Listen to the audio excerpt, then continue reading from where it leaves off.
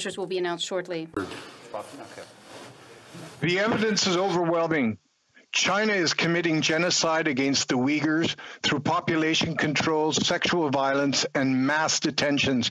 Yet all we get from this Liberal government are vague expressions of concern and empty promises of an investigation. The time for action is now. What specific steps is this Prime Minister taking to formally request that China allow such an investigation? And when will he finally declare these atrocities to be a genocide?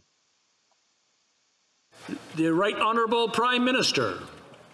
We, of course, take allegations of genocide extremely seriously and are working with the United States and our partners to move forward on concerted action.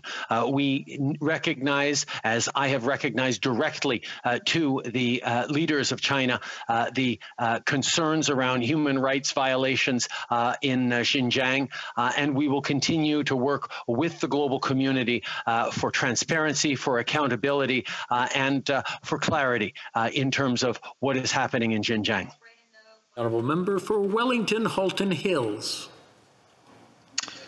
Mr. Speaker, yesterday in response to a question about the Uyghur Genocide, the Foreign Affairs Minister said the government is calling upon China to do two things. First, allow unfettered access to the United Nations High Commissioner for Human Rights. And second, allow an independent, impartial committee of experts to enter China.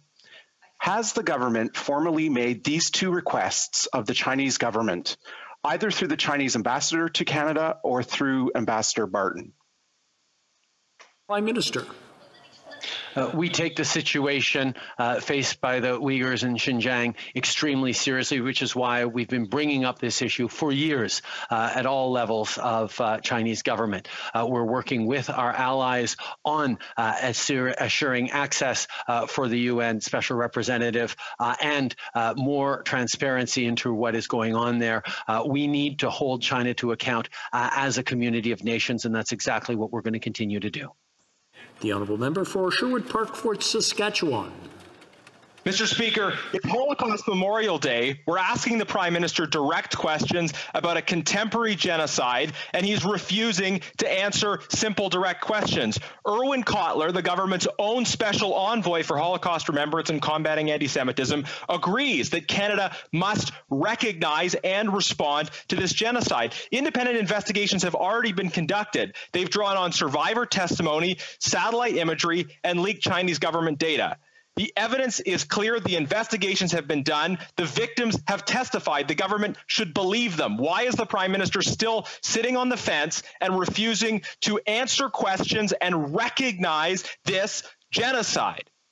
The Right Honourable Prime Minister. Mr. Speaker, we have been highlighting our deep concerns about the situation in Xinjiang for many years to the Chinese government. We have also worked very, very closely with our international partners on holding them to account. We take allegations of genocide extraordinarily seriously. That's why we are going through the right processes in terms of establishing our perspective and our official position on that. I understand the desire to move quickly on that, but it's also extremely important that we move rigorously on it. Honourable Member for Markham Stouffville. Mr. Speaker, we have a range of tools in our fight against